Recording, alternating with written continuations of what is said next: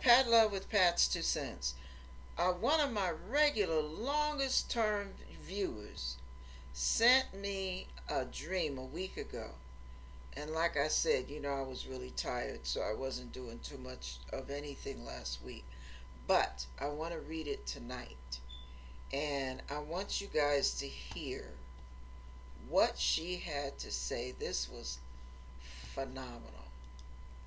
Now, this is from a sister name. Well, her code name is Believe. Believe. And she has been sending me dreams, and she's just been a blessing to me. Here it's coming all down. Okay, so I want you to hear this. I'm tired, you guys. Just bear with me. I'll get it done in a second. Okay. Hi, sis. Hope all is well. Wanted to share with you that I had a dream of this is what her dream was, of an invasion. Invasion. Not from aliens from outer space.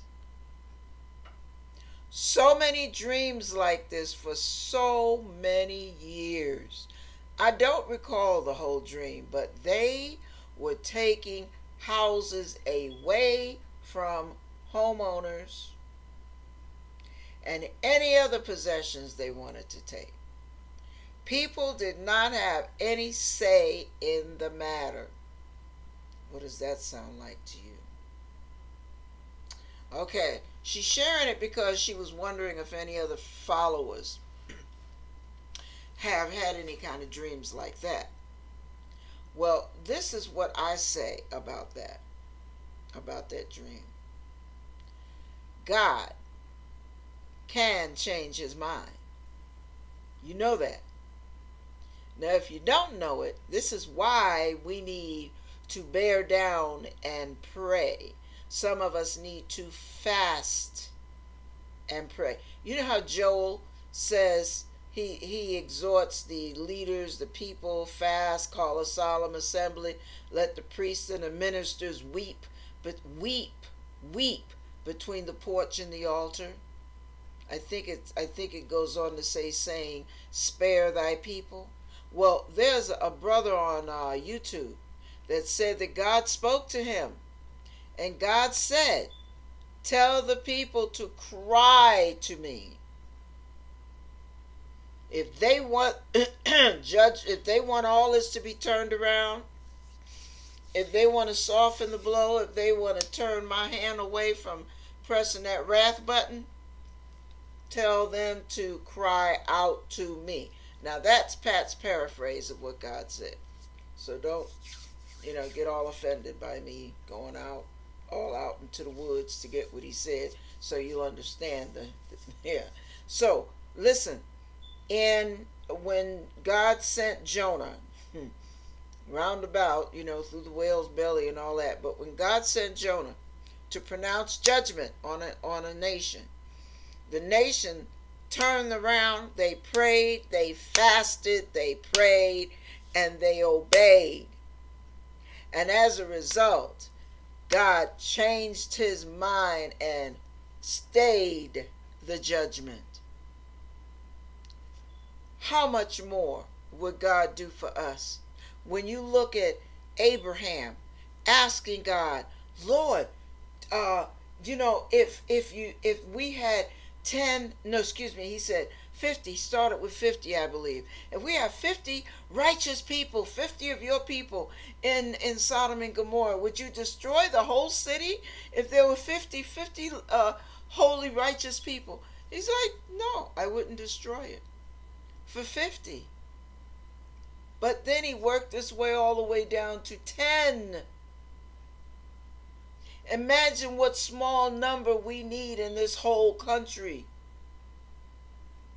for God to stay his judgment, for God to hold back his wrath.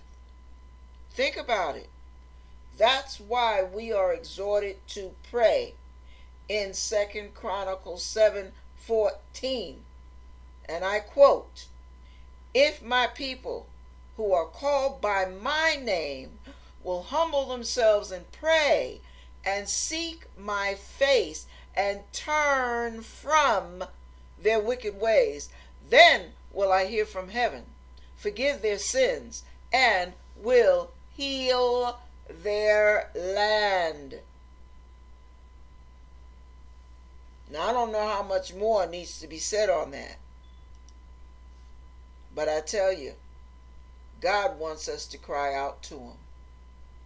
The effectual, fervent prayer of a righteous man availeth much. Are you willing? Are you willing to bear down in prayer? Are you willing to cry out? Are you willing to gird up under to get up under a burden? You know, this country's in trouble. I don't know if you can see that. I don't know if you're aware of it. I don't know if you are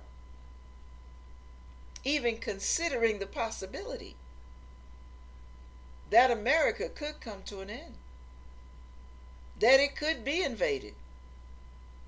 I don't know if you considered that, because we've been the head honcho for so long.